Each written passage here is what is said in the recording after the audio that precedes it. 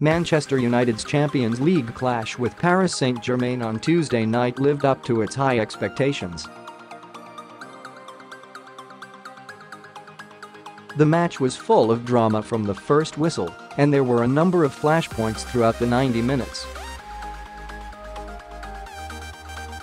Most surrounded the returning Angel Di Maria, who spent one troubled season at Old Trafford before controversially transferring to PSG.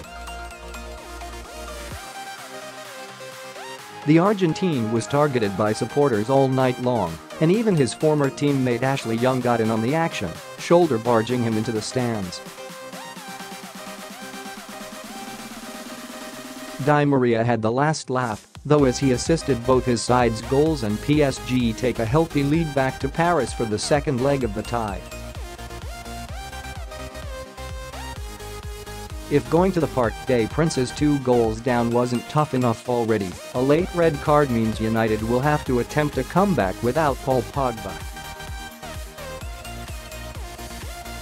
Pogba out, the French midfielder, was sent off in the 89th minute after picking up 2 bookings, and his dismissal summed up a poor evening. Before kickoff, he was picked out as the player who could pose the most problems, but when it came to crunch time, he failed to get going. United often found themselves overrun in midfield, with Marquinhos and Marco Verratti controlling the game for the most part. And according to Arsene Wenger, PSG's gameplan worked perfectly as they frustrated Pogba all evening. Arsene's analysis: the ex-Arsenal manager was working as a pundit for beIN Sports on Tuesday night, and he pinpointed exactly how PSG were able to quell Man United's biggest threat.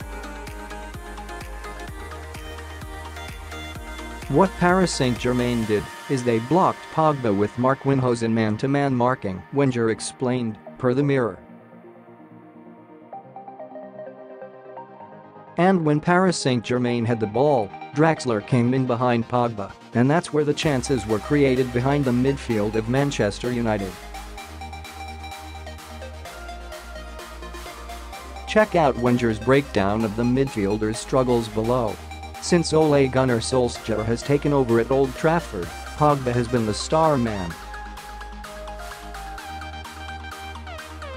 But on Tuesday, PSG showed that he can be frustrated and even stopped with simple man-to-man marking. If Premier League managers are smart, they should take a leaf out of Thomas Tuchel's book next time Pogba turns out for Man United.